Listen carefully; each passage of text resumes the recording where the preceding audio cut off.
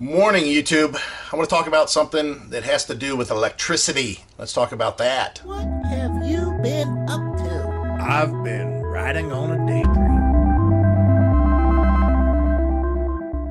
I suggest you get one of these for your camper, for your RV. We've had this since our 1992 Terry camper. Actually, I think we even had it in our pop-up camper. Tells you the correct polarity, reverse polarity, open neutral, open ground. It tells you your voltage. It tells you your voltage at any of the plugs that you plug it in at. And they're going to read differently depending on how much electrical stuff's on each one of those plugs, because the way the RV wiring works is, a wire runs through the RV, it'll go to an outlet, and then it goes through the outlet, and then it continues on to the next thing. So, for example, I could have this plugged into an outlet that's over here, and then when we turn on our microwave, the voltage will change. Or I could plug it into an outlet that's a little bit closer to the wall over there, inside of our fifth wheel here, and when we turn on our air conditioner, the voltage will change. The other thing I suggest is that you have some sort of a surge protector. Now, above and beyond that, I think that you should have something that not protects just from surge protection, for surge protection, but also something that will protect you from low voltage. And that's what I really want to talk about. Now, we have a Hughes power watchdog, which we love. And the reason is because I have an app on the phone. It'll tell me my voltage that I have being used on the two legs of the plug that's coming in here, the 50 amp service. It also tells me the amperage of the things that I have running in here. The other thing that it does is protect from low voltage. Now, low amperage is one thing. Low voltage is something entirely different, to where a lot of things get burned up because of low voltage. And low voltage is sneaky. You don't know necessarily you have low voltage unless you're very in tune with your air conditioners and your microwave and your refrigerator, if you have a compressor style refrigerator, which we don't. But low voltage, you can start your microwave up, and you know how it does that brrrr sound. If that sound sounds funny, it could be that you have low voltage. Same with your air conditioner. Whenever you turn on your air conditioner, if you're running low voltage, the low voltage in an air conditioner will not engage that compressor as hard and as solid, as solidly as it should when the rotor is locked in. You have a rotor that does the compressing, and it has to be locked. It's kind of, just picture it like a clutch. And it's like running with your clutch. You're riding your clutch. You guys ever burned up a clutch disc because you were riding your clutch on your car? I know that's a little bit old school, and not a lot of people have stick shifts anymore, but that's what it's like whenever you're doing low voltage. You're not necessarily engaging it all the way, and it will burn it up. Or it won't allow it, even if it does lock up, it won't allow the motor to run at the RPM it needs to do, to compress and stay cool. I'm talking about the motor itself, not the unit. So we've run into that in the past, and we hear a lot of people that say, oh, I've been, so many thousand miles and so many different parks over so many years, and I've never had an issue. Well, good. You're lucky. You are lucky, because in the short amount of time that we traveled, let's say last year, we did 33 states. We did over 20,000 miles. We stayed at a lot of different campgrounds. We had 2 instances of bad voltage. We had one that the pedestal was so bad, we actually had to have a repair guy come out and fix it. And not only that, but the very last RV park we were at, we had a bad breaker. And we didn't have any problems whatsoever with our travel trailer for the 4 months that we were there, or the 3 months we were there, until we got rid of our travel trailer and we brought in a new fifth wheel. And within 2 days, we tripped the breaker. We found a weak link. And that has to do with, how much voltage your unit draws, how much it needs and how much it uses, depend on what size it is. And in this case, this fifth wheel uses a little bit more than a travel trailer. So we have also experienced in the past, going back quite a few years, back to 2017 to be exact, where we pulled into a campground. It was in the summer, and we were in Florida, and we fired up our air conditioner, and this little meter used to sit right up by our air conditioner on an outlet that was directly next to the air conditioner, and I could see what the voltage was going into the air conditioner, and it would drop down to 104. Well, that's definitely unacceptable. I heard about the voltage for the AC because it runs around 102, so I'm not going to run the air conditioner any more than I have to. That might be a deal breaker for us to stay a couple nights. I'm not sure. I went ahead and checked with the campground manager, I guess you could say, the park manager, and he said that the RV that's next to us, the fifth wheel, they're not going to be back till the fall. So he said that we could just hook up our power over there, and voila. Come to find out that that was definitely a bad loop in that campground, and they had told us to actually plug in to the neighbor because that one is actually on a different loop in the park. And it was, the voltage was great. But that gets me to the safety issue that might be out there that a lot of you won't recognize. If you're not in tune and know what your air compressor sounds like, or your air conditioning compressor sounds like when it is fully locked in and turns on correctly, or if you don't know what your microwave necessarily is supposed to sound like, you're not going to know that you have low voltage necessarily, and low voltage will burn those things up. So that gets me into this controversial talk that I've touched on in the past, and that is having an autoformer. An autoformer is not a transformer. It's not a step-up transformer. A lot of the principles are the same, and if you want to put a blanket statement on those kind of devices, then you can put it in the category of being some sort of step-up transformer. But in reality, they have a little bit different way that they do it, and that's why they call it an autoformer, not a transformer. The controversy comes into play that these campgrounds fall under some sort of guidelines to where whenever somebody is building a campground, they have a guideline that they kind of follow. Now that industry is dictating that they believe that any kind of a transformer should be banned from the campground because they can be unsafe. It's not true.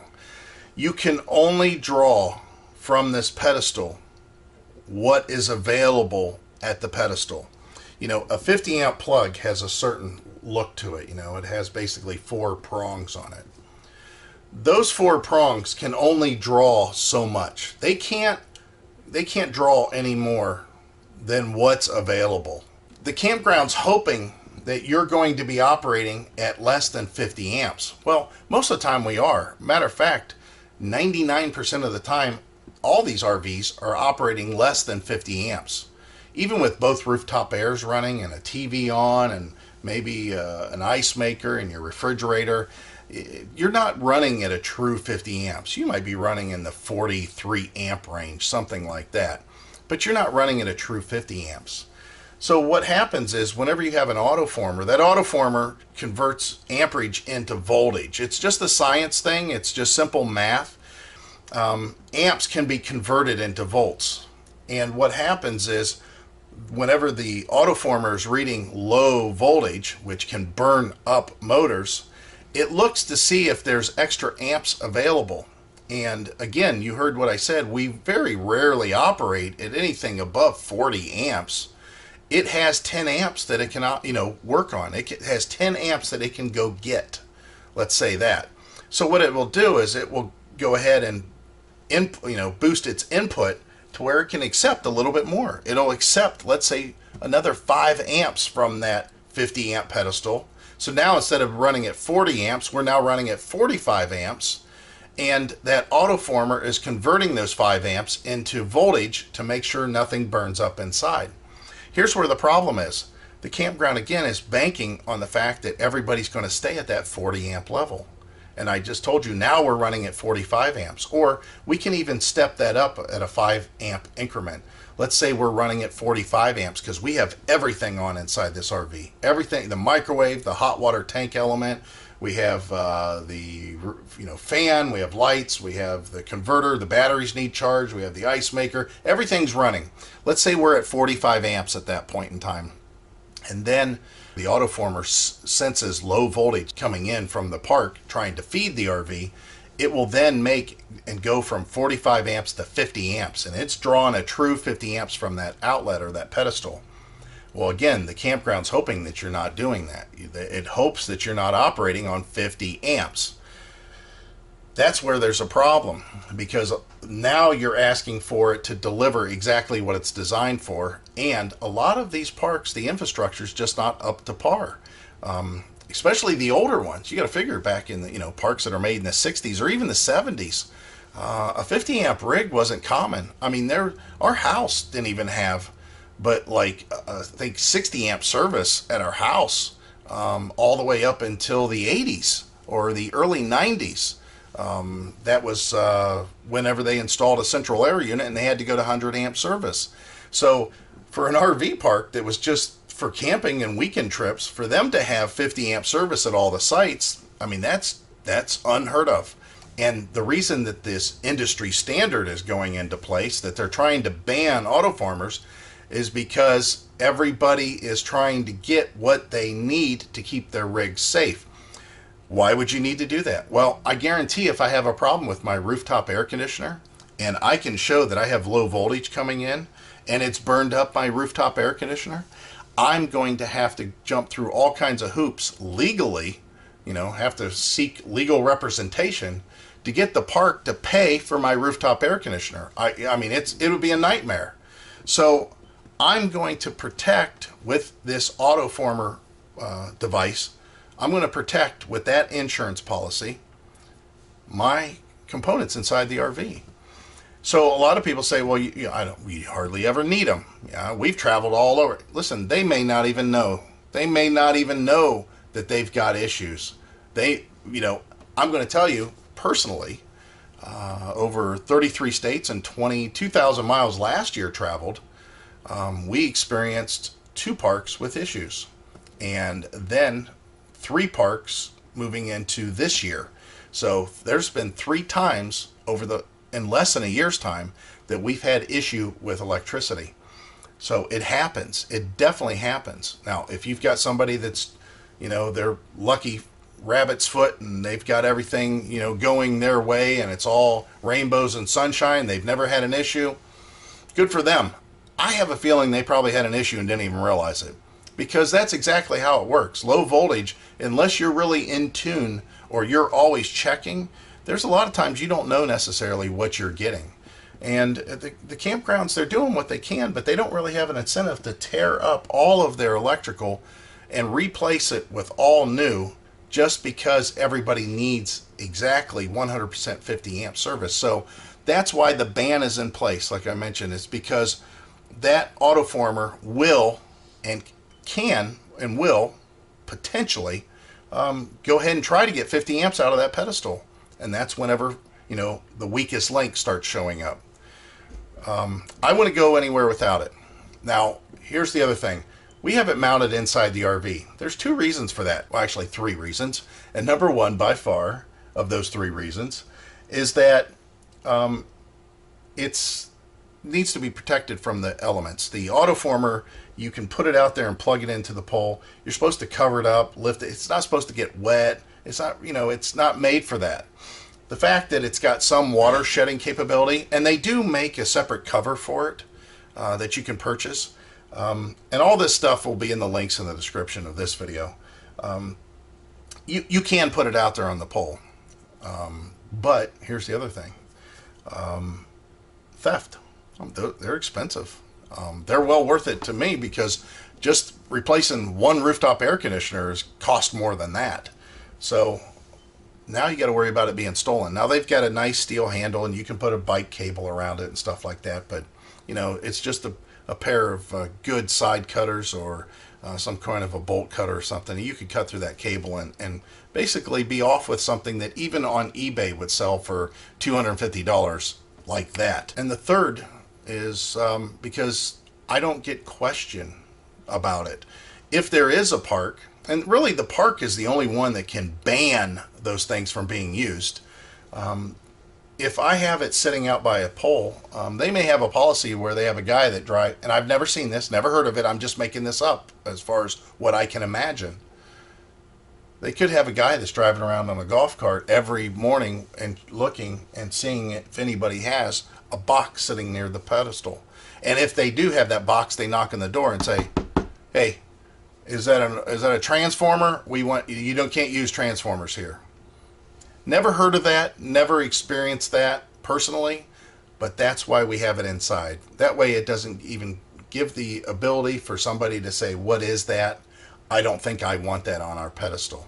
So take all that for what it's worth. I wanted to talk about it though because, again, reading through a forum, I've got somebody that says you don't need it and they're banned anyways, and that's not the case. Now, I don't get any kickback, any money or anything from Autoformer. I'm not associated or affiliated with them in any way.